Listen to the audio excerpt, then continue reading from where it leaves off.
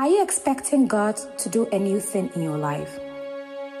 That may seem overwhelming when you consider your present circumstances. The Bible declares that God has made a way, carved a road to lead you, and positioned rivers of provision to refresh you. Join the Church of Pentecost, Ottawa, in our one-week revival as we cry unto the Lord to do a new thing in our lives. This will be from the 13th of July to the 19th of July, 2020. The theme is, Behold, I'm doing a new thing, which is taken from Isaiah 43 verse 19. Come and witness the power of the living God. See you there. Attendez-vous à ce que Dieu fasse une nouvelle chose dans votre vie? Votre situation actuelle peut sembler difficile.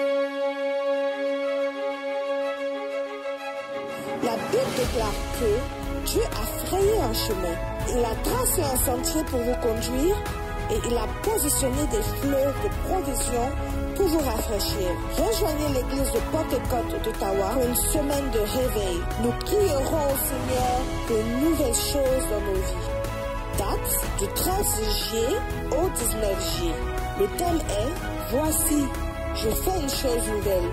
C'est du texte de Ésaïe 43, 19. Venez témoigner de la puissance du Dieu vivant. Nous espérons vous y voir.